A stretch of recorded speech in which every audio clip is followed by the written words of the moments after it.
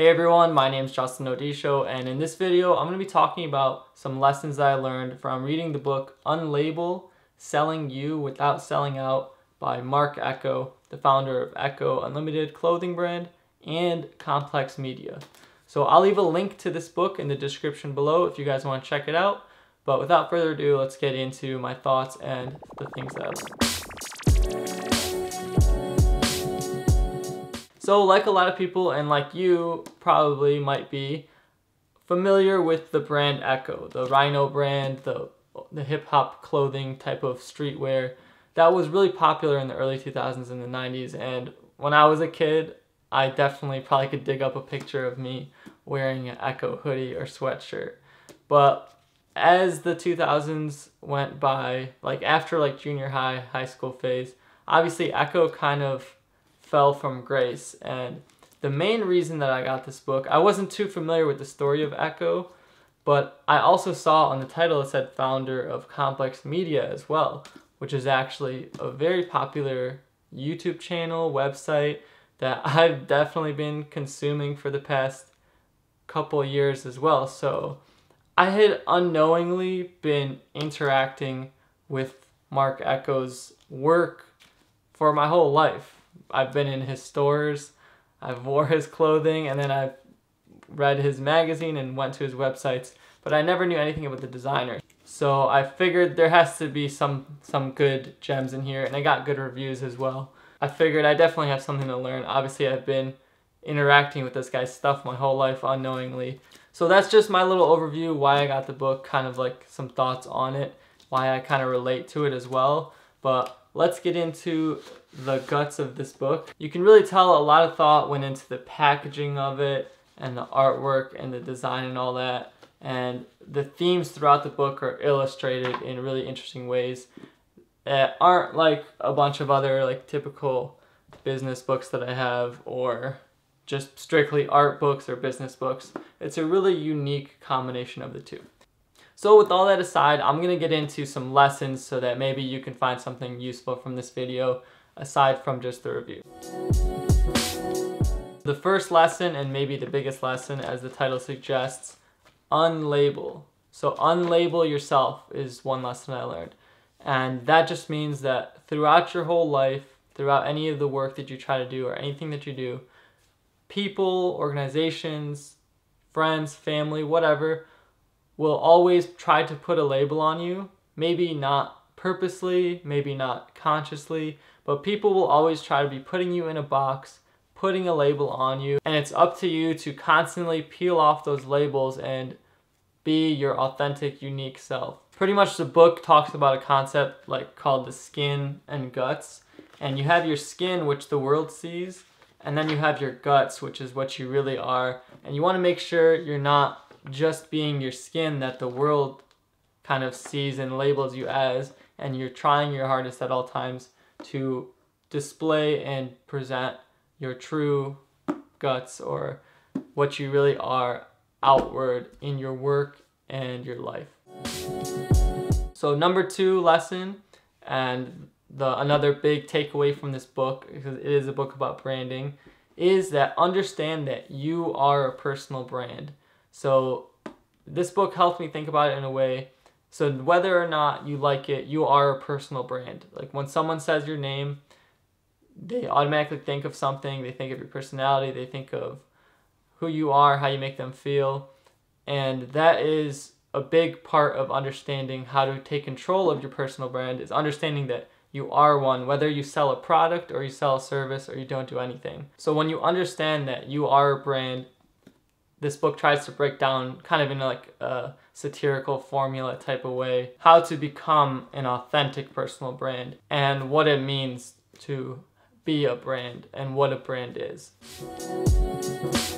So the number 3 lesson that I personally liked from this book is the idea that you don't need the gatekeepers. And there will always be gatekeepers, but the only thing that you need is the goalkeepers. So you don't need to be approved by some board of organization. You don't need to be approved by the old heads of design or whatever there is in your niche or your field. The only thing that you need approval from or that you need to service is the goalkeepers. So there's the gatekeepers, like magazine editors or whatever, media, old media. And then there's the goalkeepers, which is the people who will buy your work, the people who will like your work or engage with your work. You just need to go direct to them. So it's kind of like cut out the middleman. And when it comes to like social media and stuff like that, a lot of times if I reach out to something or someone to try to reach people, that person is the gatekeeper and they can choose whether to give you that exposure or not. But when you focus on just reaching the people, you cut out that person and they lose their power. And especially with new platforms like not new, but especially with the rise of platforms like YouTube, social media, your own websites, whatever, it's more and more easier for me to make this video, talk directly to you, and not have to go through someone to approve the segment for me to come on a show and stuff like that. So you get the idea. So focus on the goalkeepers that for the goal that you want rather than the gatekeepers. So the fourth lesson that I took away from it, and this was actually a pretty small side note in the book, but it was a theme that was explored, is you are the goose and not the egg.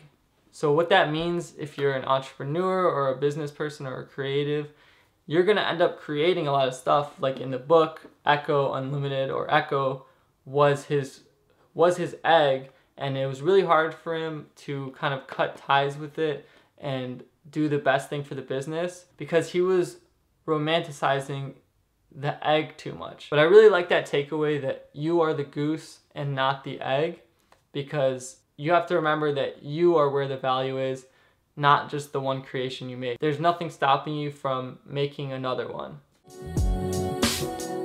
So the last lesson that I learned is that authenticity, there's no simple formula for it.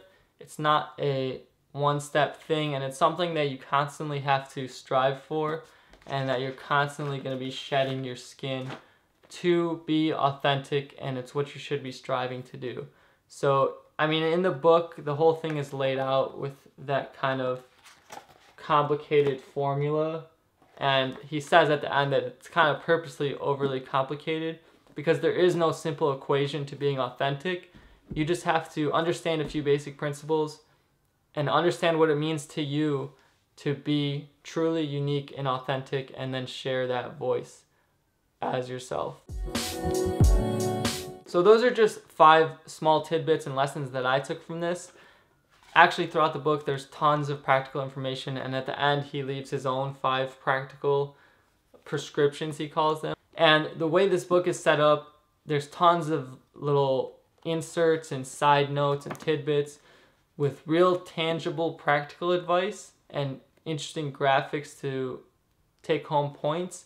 And then it's all tied together throughout with this dialogue story that follows Marc Ecko and company from the beginnings in his roots in his high school, in his garage painting, to how it built up into this $1 million business until they got into kind of a financial crisis, and his ups and downs, and his starting of Complex, and how where he's at right now, and what takeaways he has for the future. So at first I didn't like that it was dialogue and story, and I thought it was going to be kind of cheesy, but I quickly saw as I read more and more that this book was really well put together. For me, I can relate to it. Like I said, I've been interacting with his brands without knowing it for my whole life, and this book really put it all into perspective for me. Much respect to him after reading this as a creative person, as someone trying to build up and do great things.